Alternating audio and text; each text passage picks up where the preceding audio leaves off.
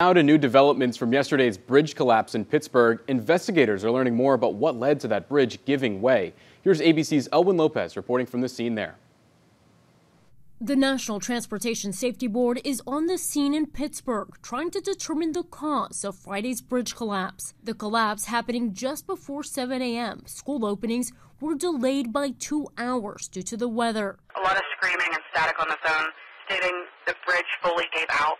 Traffic was light at the time. Just 5 cars and this bus were on the bridge. As I was driving across it, in my mind, I knew the bridge was collapsing. I could just feel it.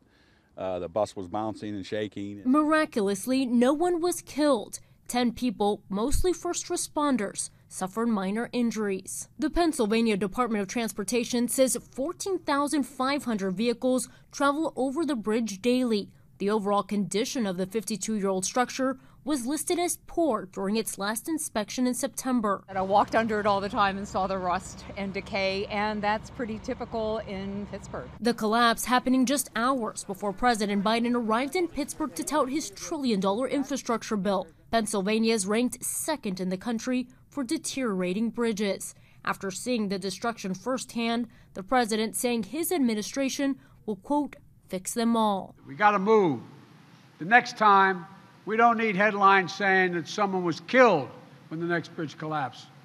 And I spoke to a woman who said her little brother would have been on this bridge had it not been for that 2-hour school delay. Officials reiterating how this could have been so much worse.